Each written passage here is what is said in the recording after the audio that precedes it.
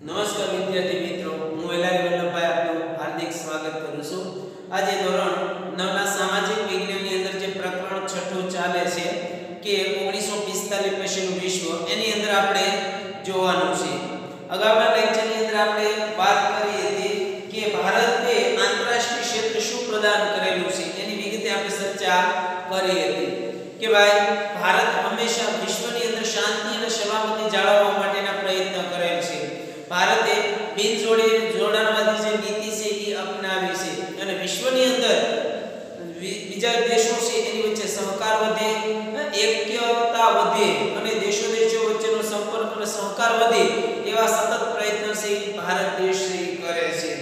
એવી રીતે ભારત આંતરરાષ્ટ્રીય ક્ષેત્રે પ્રદાન જોવા મળે છે, એની વાત આપણે અગાઉના લેક્ચરમાં કરી હતી અને છેલ્લે આપણે બે દેશો વચ્ચેના સંબંધો જોયા હતા। ભારત અને અમેરિકા વચ્ચેના સંબંધો કેવા છે એની પણ આપણે ચર્ચા કરી અને ત્યારબાદ ભારત અને રશિયા વચ્ચેના જે સંબંધો છે એ કેવા છે એ પણ આપણે જોયું હતું।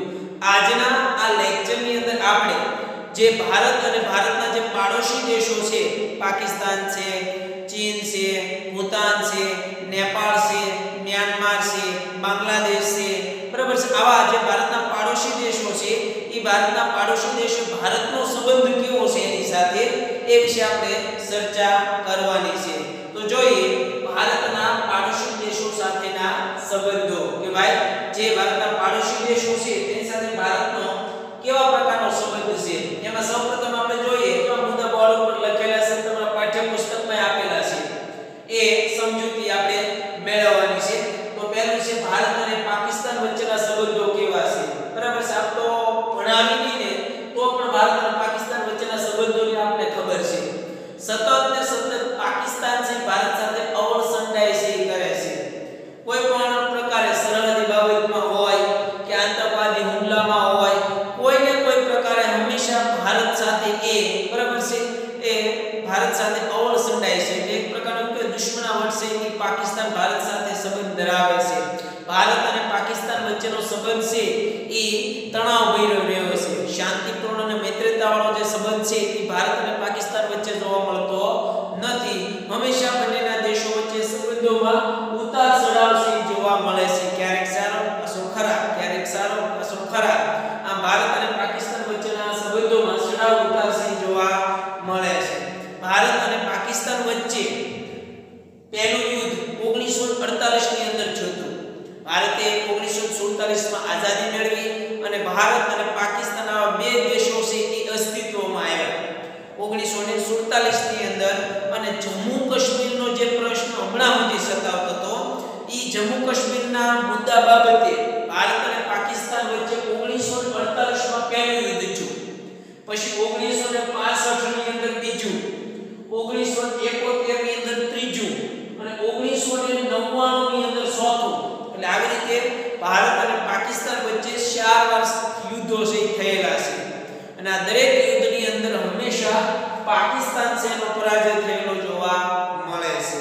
પાકિસ્તાન છે એ ભારત સામે 4 વાર છે એ યુદ્ધમાં હારી ગયું છે, છતાં એ પોતે સમાધાન કરવા અથવા શાંતિ અથવા નિષ્ઠાપૂર્વક જે કાંઈ કરારો થયેલા છે એ કરારોનો અમલ છે કરતો નથી। હંમેશા ભારતના સરહદી બાબતે છે એ અવળ સંડાય છે કરતો જોવા મળે છે।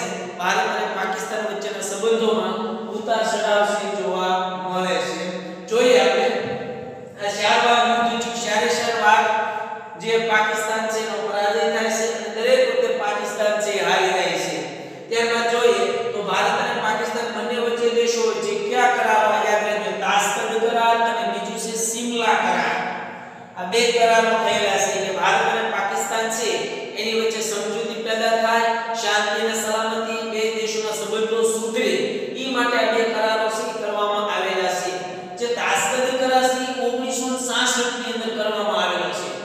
તાશ્કંદ કરાર છે 1966 ની અંદર કરવામાં આવેલો કે ભારત અને પાકિસ્તાન વચ્ચેના સંબંધો સુધરે એ માટે જે રશિયા છે એ રશિયાની અંદર તાશ્કંદ શહેર છે, બરાબર છે, એ તાશ્કંદ સ્થળે આ કરાર છે કરવામાં આવેલો ભારત અને પાકિસ્તાન વચ્ચે।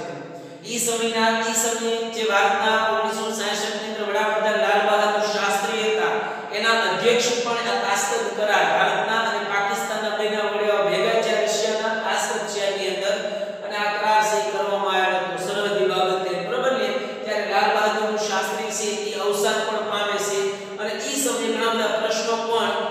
થાય છે.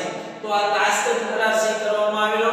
ત્યારબાદ શિમલા કરાર એ 1971 ની અંદર, આમ તો જેવું યુદ્ધ પૂરું થયું 71 માં, ત્યારબાદ 1972 આ શિમલા કરાર સહી કરવામાં આવ્યો હતો.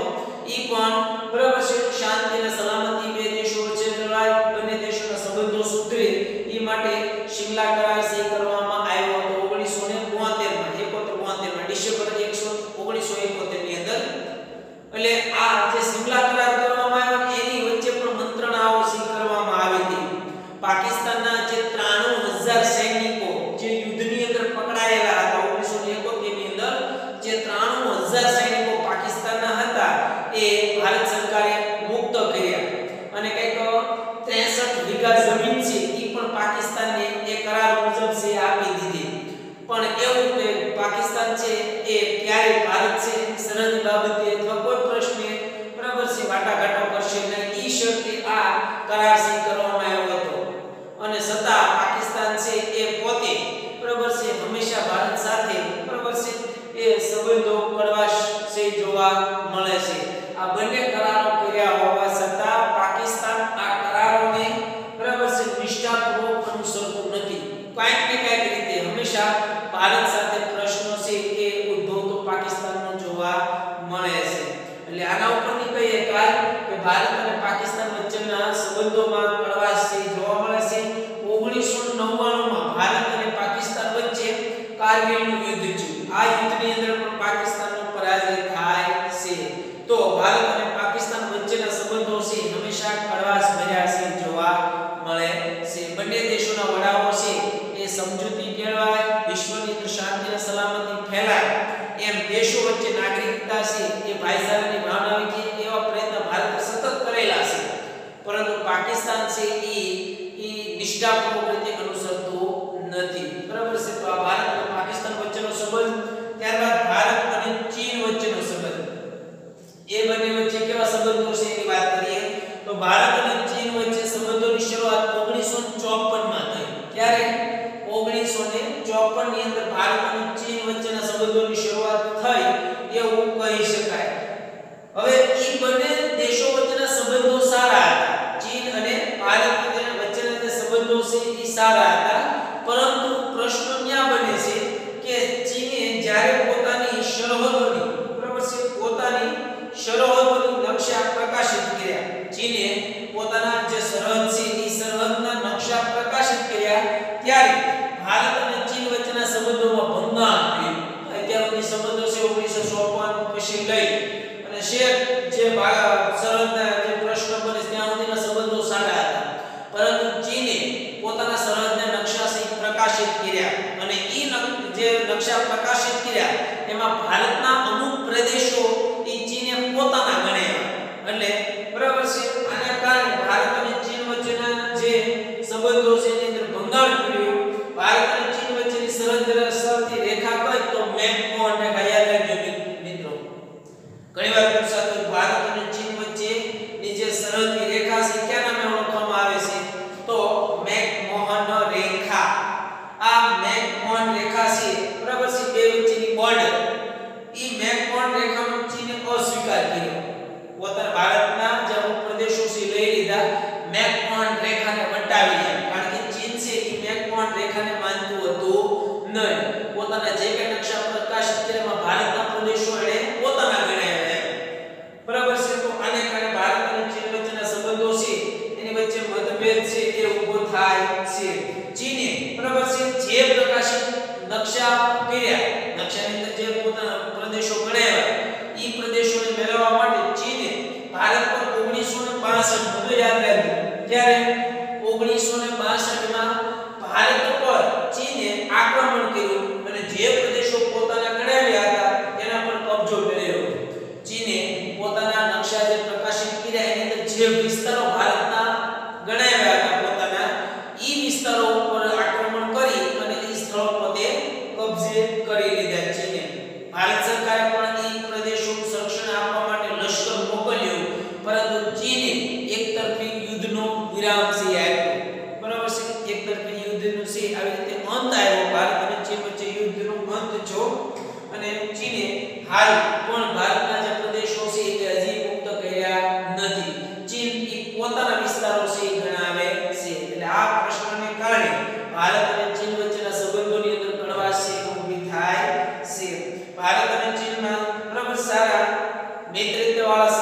વિકસે, બરાબર, ભાઈચારાની ભાવના કેળવાય અને સમાધાન થાય એ માટે ભારતે ચીન સાથે સમાધાન માટે ઘણા પ્રયત્નો કરેલા છે. ભારતે ચીન સાથે સમાધાન થાય, સારા સંબંધો વિકસે એના માટે ઘણા પ્રયત્નો કરેલા જોવા મળે છે. કારણ કે ભારતની નીતિ જેવી છે કે વિશ્વની અંદર શાંતિ અને સલામતી જળવાય અને યુદ્ધ જે પરિસ્થિતિ ન સર્જાય એવા સતત પ્રયત્નો ભારત કરે છે. એટલે ભારતે ચીન સાથે સમાધાન કરવાના ઘણા બધા પ્રયત્નો કરેલા છે. ભારતના જે વડાપ્રધાન નરેન્દ્ર મોદી છે એ નરેન્દ્ર મોદી અને ચીનના જે વડાપ્રધાન છે બરાબર જિનપિંગ ઈ સમયના 2014 માં જે જિનપિંગ વડાપ્રધાન હતા, ભારતના વડાપ્રધાન નરેન્દ્ર મોદી અને ચીનના વડાપ્રધાન જિનપિંગ ઈ બંને અમદાવાદની અંદર 2014 ની અંદર મુલાકાત થઈ. બસ સૌજન્યપૂર્ણ એટલે કે ચીન અને ભારતના સંબંધો વચ્ચે છે કડવાશ ન ઊભી થાય, બંને વચ્ચે મિત્રતા વધે તે માટે 2014 ની અંદર અમદાવાદમાં રિવરફ્રન્ટ ખાતે ભારતના વડાપ્રધાન નરેન્દ્ર મોદી અને જિનપિંગ વચ્ચેની મુલાકાત થઈ હતી. તો અમુક બાબતોને કારણે ભારત અને ચીન ખાસ કરીને જે મેકમોહન રેખા છે, જે સરહદનો અસ્વીકાર ચીને કર્યો અને જે પ્રદેશો પોતાના ગણ્યા એ ચીને લઈ લીધા, ઈ બાબતમાં ભારત અને ચીન વચ્ચેનો સંબંધ છે ઈ કડવાશ ભર્યો જોવા મળે છે. બાકીના સંબંધોમાં જોઈએ તો ભારત અને ચીન વચ્ચેના સંબંધો સારા છે. પરંતુ હમણાં બરાબર છે અત્યારના સમય મુજબ જોઈએ તો ભારત અને ચીન વચ્ચેના સંબંધોમાં કડવાશ જોવા મળે છે. ભારત સરકારે જે ચાઇનીઝ વસ્તુઓ છે, જે ચાઇનીઝ એપ છે, આવી ઘણી જે વસ્તુઓ છે તો એપ્સ એના ઉપર ભારત સરકારે પ્રતિબંધ છે લાદી દીધો છે. બરાબર છે. એટલે આવી રીતે ભારત અને ચીન વચ્ચેના સંબંધોમાં કડવાશ જોવા મળે છે. ત્યારબાદ જોઈએ તો ભારત અને બાંગ્લાદેશ વચ્ચેનો સંબંધ કેવો છે. બરાબર ને? આ ભારત છે પાકિસ્તાન વાયવ્ય દિશામાં, ત્યારબાદ ચીન છે તમે જો તો ઉત્તર દિશામાં. ભારતના ઉત્તર એટલે કે જોઈએ તો નૈઋત્ય જે છે બરાબર, ભારત અને ચીન ઉત્તર, ભારતની ઉત્તર દિશામાં ચીન છે. ત્યારબાદ જોઈએ તો ભારત અને બાંગ્લાદેશ નૈઋત્ય દિશામાં, જે પાડોશી દેશ ભારતનો છે બાંગ્લાદેશ. તો બાંગ્લાદેશ તમે જોવો તો બાંગ્લાદેશને આઝાદી 1971 માં મળી અને બાંગ્લાદેશ એ કોનો ભાગ હતો? પાકિસ્તાનનો ભાગ હતો. આ જે પાકિસ્તાન છે એ પાકિસ્તાનમાંથી એક સ્વતંત્ર રાષ્ટ્ર તરીકે, એક નવોદિત રાષ્ટ્ર તરીકે બાંગ્લાદેશનો ઉદય થયેલો જોવા મળે છે. બાંગ્લાદેશ ઘણો બધો સંઘર્ષ કર્યો અને સંઘર્ષ કર્યા બાદ એ પાકિસ્તાનમાંથી બરાબર છે એ સ્વતંત્રતા મેળવે છે અને 1971 ની અંદર આ બાંગ્લાદેશ આઝાદ થાય છે. બાંગ્લાદેશે ઘણા સંઘર્ષ કર્યા બાદ 1971 માં સ્વતંત્રતા છે બાંગ્લાદેશ મેળવે છે એક નવોદિત રાષ્ટ્ર તરીકે. કારણ કે બાંગ્લાદેશ એ સમયે નવું રાષ્ટ્ર અસ્તિત્વમાં આવ્યું, પાકિસ્તાનથી અલગ પડીને એક નવોદિત રાષ્ટ્ર બન્યું અને બાંગ્લાદેશને નાણાકીય ભારતે આ જે નવું રાષ્ટ્ર બાંગ્લાદેશ હતો એને ભારતે મદદ કરી. કઈ બાબતમાં? તો ભારતે બાંગ્લાદેશને નાણાકીય બાબતમાં, ટેકનિકલ બાબતમાં અને ભૌતિક સાધનોની આવી ત્રણ રીતે. કઈ બાબત?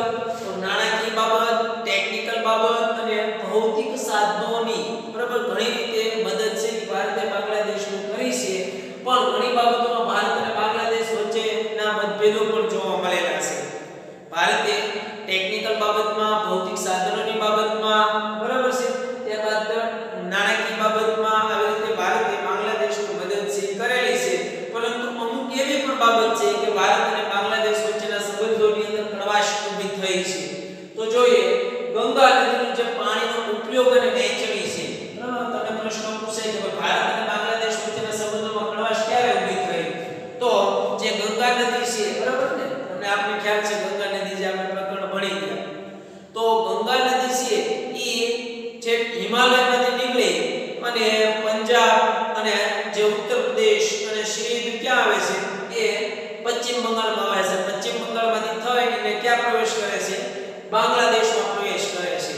તો આ જે ગંગા નદી છે એ ગંગા નદીના પાણીના ઉપયોગ અને વહેંચણી સંબંધે આ થયેલી ચર્ચાઓ દ્વારા સમાધાન છે કે ગંગા નદીનું જે પાણી છે ને એની વહેંચણી બાબતે ભારત અને બાંગ્લાદેશ વચ્ચે કડવાશ જોવા મળી હતી.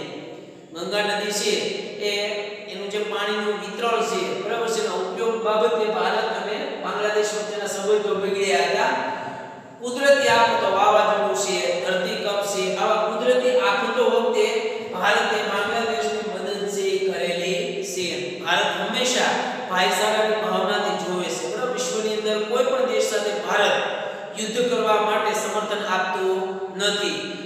પાડોશી દેશ બાંગ્લાદેશ છે એને હંમેશા ભારતે મદદ કરી છે.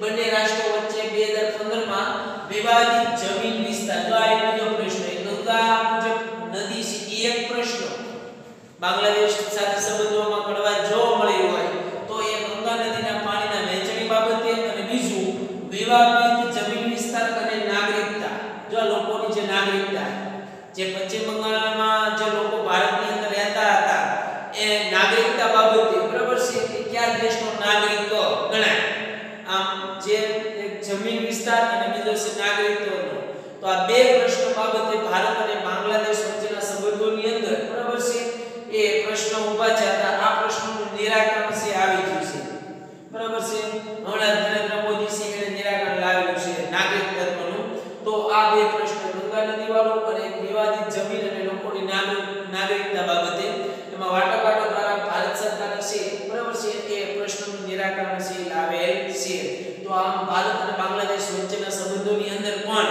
ચડાવ ઉતાર છે જોવા મળે છે આમ તો સંબંધો સારા છે ભારત અને બાંગ્લાદેશ વચ્ચેના ભારતે બાંગ્લાદેશને ટેકનિકલ બાબતમાં નાણાકીય બાબતમાં ભૌતિક સાધનોની બાબતમાં ભારતે મદદ હંમેશા કરેલી જોવા મળે છે પણ ભારત અને બાંગ્લાદેશ વચ્ચેના સંબંધો જોવા મળે છે ત્યારબાદ જોઈએ તો ભારત અને ભૂતાન વચ્ચેના સંબંધો ભારત અને ભૂતાન વચ્ચેના સંબંધો કેવા છે એની આપણે ચર્ચા કરીએ તો જોઈએ ભારતે ભૂતાન સાથે કાયમી શાંતિ અને મિત્રતાની સંધિ કરી ક્યારે 1949 જ્યારે ભારત આઝાદ થયું તેના 2 વર્ષ બાદ ભારતે ભૂતાન સાથે કાયમી શાંતિ અને સલામતી જો કાયમી શાંતિ અને સલામતી અથવા મિત્રતા સલામતી નહીં આવે ભારતે ભૂતાન સાથે કાયમી શાંતિ અને મિત્રતા હંમેશા ભાઈચારાની ભાવનાથી એવી સંધિ છે એને સ્વીકાર કરેલી છે પોતાને પણ સંરક્ષણ અને વિદેશ નીતિમાં ભારતને વિશ્વાસમાં લેવાનું સ્વીકાર્યું છે બીજા ઉપર વિશ્વાસ નથી મૂક્યો માત્ર ને માત્ર ભારત ઉપર એને વિશ્વાસ મૂકેલો છે સંરક્ષણ નીતિમાં અને વિદેશ નીતિમાં એને ભારતનો પક્ષ લીધેલો છે ભારતે ભૂતાનને સંદેશાવ્યવહાર જો ભારતે ભૂતાનને સંદેશાવ્યવહાર વાહન વ્યવહારના વિકાસ માટે મદદ આપવાનું સ્વીકાર્યું છે ભારતે એવું કીધું છે કે સંદેશાવ્યવહાર અને વાહન વ્યવહાર છે એમાં અમે તમને મદદ છે કરશું બરાબર છે વચન ભારત પર મદદ આપવાનું એને સ્વીકાર્યું છે ભારતના વડાપ્રધાન નહેરુ ઈ સમય ભૂતાનની મુલાકાત છે લીધી હતી ક્યારે તો 1958 ભારતના જે વડાપ્રધાન નહેરુ હતા જવાહરલાલ નહેરુ એને ભૂતાનની મુલાકાત છે લીધી હતી ક્યારે 1958 ની અંદર ભારતના જે રાષ્ટ્રપતિ છે એને ભૂતાનની મુલાકાત લીધી ક્યારે 1970 ની અંદર વડાપ્રધાન છે 1958 માં જવાહરલાલ નહેરુ રાષ્ટ્રપતિ ક્યારે 1970 માં મુલાકાત લીધી અને ભૂતાનને સંયુક્ત રાષ્ટ્ર સંઘના સભ્ય બનાવવામાં ભારતે મદદ છે કરેલી છે સંયુક્ત રાષ્ટ્ર સંઘ એટલે કે યુનાઇટેડ નેશન્સ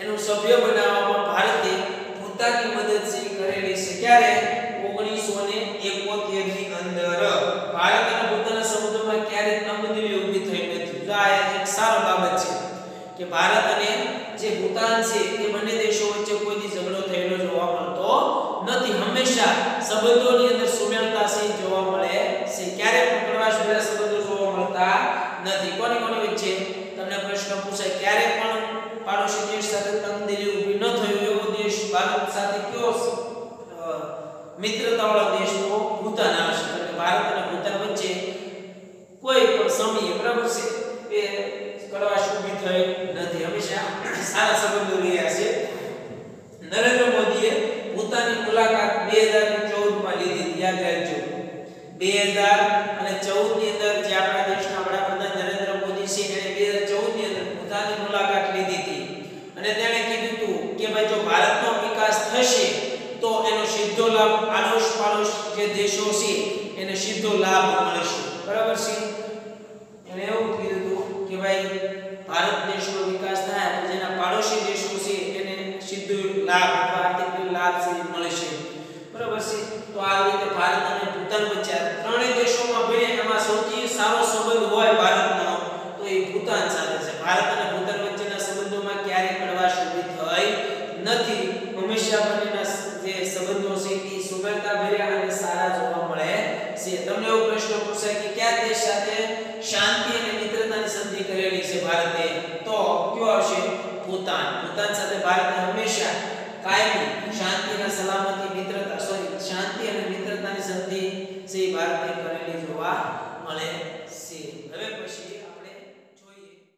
મિત્રો આપણે ભારતના પાડોશી દેશો છે એના વિશે આપણે ચર્ચા કરીએ છીએ. તો આપણે હવે જોઈએ ભારત અને શ્રીલંકા વચ્ચેના સંબંધો કેવા છે. ભારતનો આપણે ખબર છે કે ભાઈ જે દક્ષિણ દિશામાં આપણો પાડોશી દેશ જે શ્રીલંકા છે એ શ્રીલંકા અને ભારત વચ્ચેના સંબંધો કેવા છે એની ચર્ચા કરીએ. તો શ્રીલંકા સાથે ભારતના સંબંધો ઘણા જૂના છે. આપણને ખ્યાલ છે ભારત અને શ્રીલંકા વચ્ચેના સંબંધો ઘણા જૂના છે. તમિલ લોકો જે શ્રીલંકાની અંદર જે ભારતના તમિલ લોકો વસે છે એ શ્રીલંકામાં ઘણા સમયથી વસવાટ કરે છે અને ત્યાં સ્થાયી થયા છે. ભારતના જે તમિલનાડુના જે તમિલ લોકો છે એ ભારતના જે તમિલ લોકો છે એ શ્રીલંકામાં ઘણા સમયથી વસવાટ છે એ કરે છે અને ત્યાં સ્થાયી થયા છે. તે લોકોના નાગરિકત્વનો પ્રશ્ન બંને દેશો વચ્ચે મતભેદનો મુદ્દો બનેલો છે. કારણ કે જે ભારતના તમિલના જે લોકો છે શ્રીલંકામાં રહે છે અને ઈ લોકો છે નો ભારતનું નાગરિકત્વ ધરાવે છે કે નો શ્રીલંકાનું નાગરિકત્વ ધરાવે છે. બંને વચ્ચે નાગરિકત્વ છે એનો પ્રશ્ન છે જોવા મળે છે. કેવો તમિલ લોકો છે એનો જે ભારતના તમિલનાડુ વિસ્તારના લોકો છે એ ક્યારે છે શ્રીલંકાની અંદર રહે છે. તો એ લોકોનો પ્રશ્ન છે એ જોવા મળે છે, નાગરિકત્વનો પ્રશ્ન જોવા મળે છે. પણ બંને દેશોએ વાટાઘાટ દ્વારા ઉકેલવાનો પ્રયત્ન છે કરેલો છે. શ્રીલંકાની અંદર જે ભારતના તમિલ લોકો વસે છે એનો પ્રશ્ન નાગરિકત્વનો છે.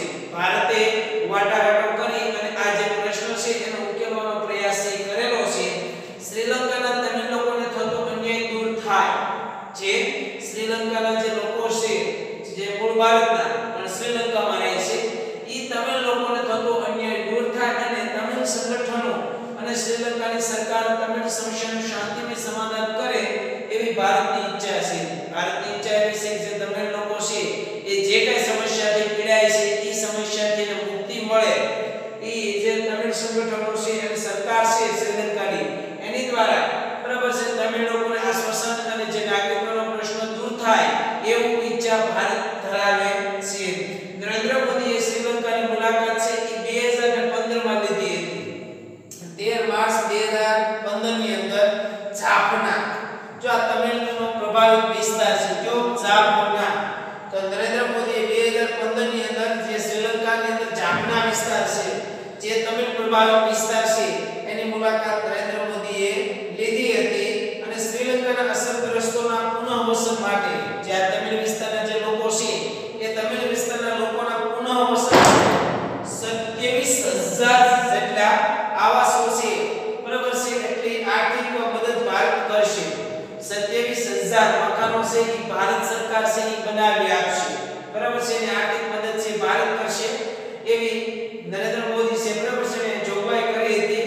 આજે શ્રીલંકા અને ભારત વચ્ચેના સંબંધો છે એ મૈત્રીતાવાળા એટલે કે મિત્રતાવાળા છે જોવા મળે છે. આમ ભારત અને શ્રીલંકા વચ્ચેના સંબંધો સારા છે એવું કહી શકાય. માત્ર જે તમિલ લોકોનો જે પ્રશ્ન છે નાગરિકત્વનો તો ઈ પ્રશ્નને બાદ કરતા મોટાભાગના તમે જોવો તો ભારત અને શ્રીલંકા વચ્ચેના સંબંધો સારા છે. ત્યાર પછી વાત કરીએ તો ભારત અને નેપાળ વચ્ચેના સંબંધો શું છે એ વિશે જોઈએ. તો આપને ખબર છે ભારત આપણો ભારત છે એનો પાડોશી દેશ નેપાળ છે જોવા મળે છે. નેપાળ ભારત અને નેપાળ વચ્ચે જે વાહન વ્યવહાર છે જે નાગરિકો છે એની મુક્ત અવરજવર છે માન્ય રાખવામાં આવેલી છે. જોઈએ ભારત અને નેપાળ વચ્ચેના સંબંધોનો આરંભ બંને દેશો વચ્ચે કરવામાં આવેલી સમજૂતી થયેલો છે બરાબર છે. બંને દેશો છે એ સમજૂતી કરેલી છે અને એ સમજૂતીના આધારે બરાબર બંનેનો સંબંધ છે બંને વચ્ચેનો સંબંધ છે એ થયેલો જોવા મળે છે. 1950 ની અંદર સમજૂતી થયેલી છે. તમને પ્રશ્ન પૂછે કે ભારત અને નેપાળ વચ્ચે બરાબર છે સમજૂતી ક્યારે થઈ તો 1950 ની અંદર બંને દેશોના નાગરિકોનું એકબીજા દેશમાં મુક્ત અવરજવરને માન્ય રાખેલ છે.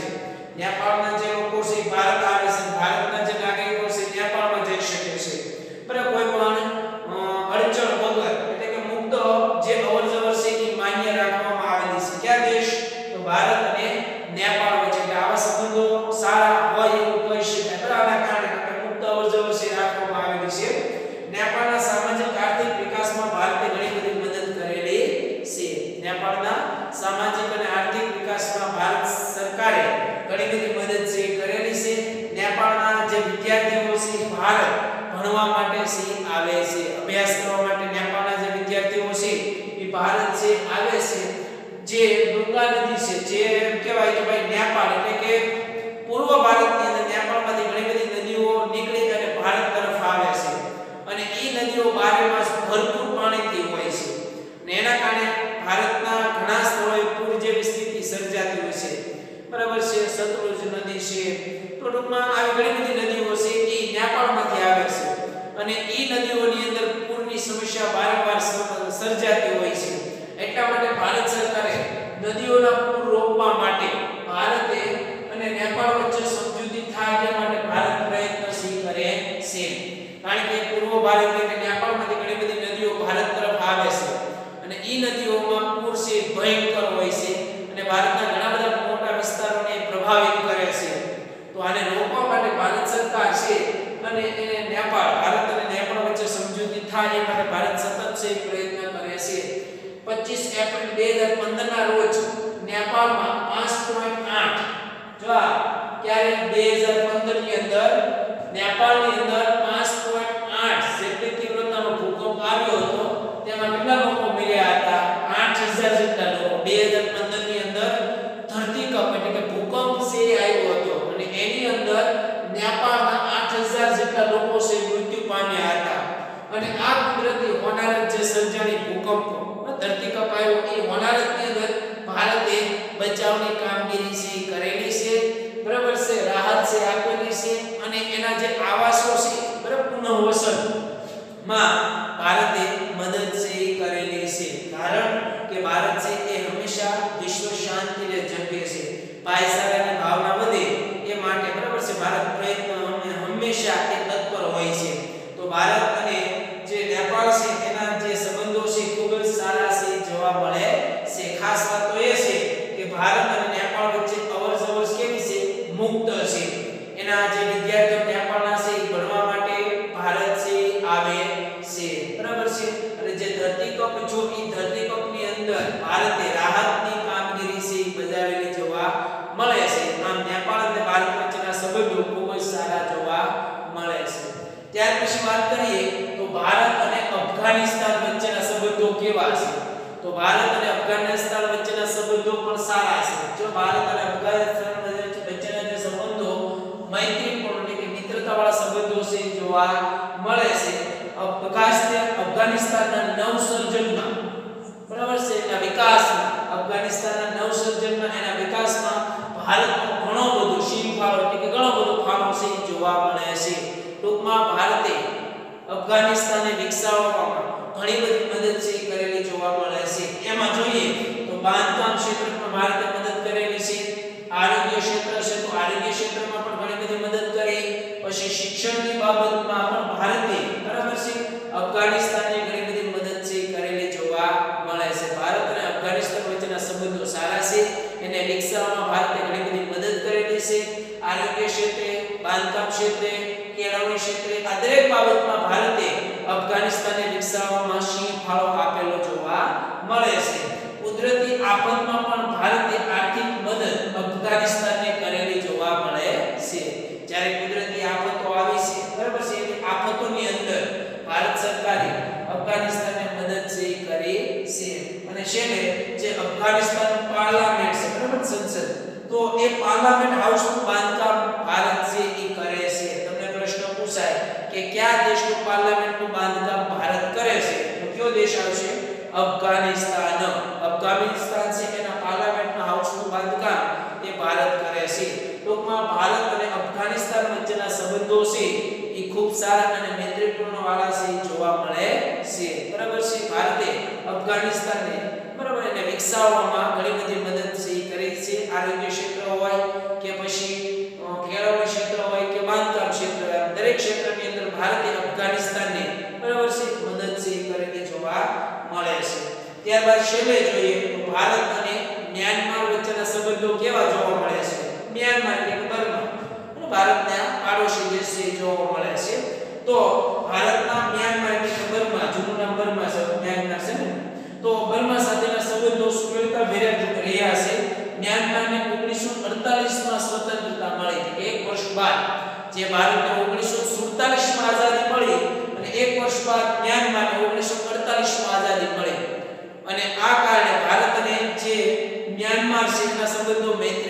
છે એ જોવા મળે છે. આઝાદી પછી મ્યાનમારે ભારત પાસે વિકાસ માટે આર્થિક માંગણી કરી હતી, કારણ કે મ્યાનમાર છે એ આઝાદ છે ત્યારે એની સ્થિતિ સારી ન હતી, બરાબર છે. એને ભારત પાસે આર્થિક મદદ છે માંગી અને ભારતે તાત્કાલિક સહાય મોકલી આપી, કારણ કે ભારત મ્યાનમારને આર્થિક રીતે મજબૂત કરવા માંગતું હતું. જેવી આર્થિક મદદ મ્યાનમારે ભારત પર માંગી તો ભારતે પણ તાત્કાલિક એ આર્થિક મદદ છે આપી હતી, બરાબર છે. તો આમ ભારત અને મ્યાનમાર વચ્ચેના સંબંધો પણ સારા જોવા મળે છે. ટૂંકમાં ભારતના પાડોશી દેશો સાથેના સંબંધો ખૂબ સારા જોવા મળે છે.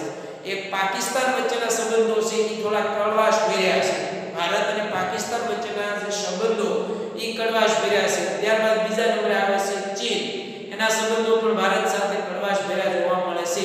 બાકીના મોટા ભાગના જે પાડોશી દેશો છે એ ભારત સાથે મૈત્રીપૂર્ણ અને સહકાર ભર્યો વર્તન છે કરે છે. ભારત સાથેના સંબંધો એ ખૂબ સારા જોવા મળે છે. તો આ આપણે જોયું ભારત અને એના જે પાડોશી દેશો છે એના વચ્ચેના જે સંબંધો કેવા છે એના વિશે આપણે વિગતે અભ્યાસ કર્યો હતો. એના ઉપરથી આપણને ખ્યાલ આવે કે ભારત છે એ હંમેશા વિશ્વ શાંતિને ઝંખે છે. ભારતની વિદેશ નીતિ છે કે વિદેશ નીતિનું ધ્યેય વિશ્વમાં શાંતિ અને સલામતી જાળવવાનું છે.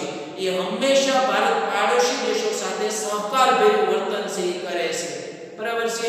અને વિશ્વની અંદર શાંતિ લાવવાના સતત છે પ્રયત્ન ભારત છે કરે છે. ભારતે વિશ્વના અને પાડોશી દેશો વચ્ચે સુમેળતાભર્યા સંબંધો છે સાધ્યા છે. ભારત હંમેશા વિશ્વ શાંતિને ઝંખે છે અને પાડોશી દેશો સાથે હંમેશા સંબંધો સારા રાખે એવો ભારત હંમેશા પ્રયત્ન છે કરે છે. તો આજના લેક્ચરની અંદર આપણે ભારત અને પાડોશી જે એના દેશો છે, ભારતના પાડોશી દેશો વચ્ચેના સંબંધો કેવા છે એના વિશે આપણે વિગતે અભ્યાસ કર્યો છે. અહીંયા આ જે છઠ્ઠું પ્રકરણ છે 1945 પછીનું વિશ્વ એ અહીંયા પૂર્ણ થાય છે. આ પાઠમાંથી મોટા ભાગના પ્રશ્નો છે પરીક્ષાની અંદર પૂછાતા હોય છે. તો આ પ્રકરણ છે તમારે ખાસ તૈયાર છે કરવાનું છે. એમાં આજનો જે લેક્ચર જોયો આપણે ભારત અને તેના પાડોશી દેશો સાથેના સંબંધો એ તમારે નોટની અંદર છે લખવાના છે અને તૈયાર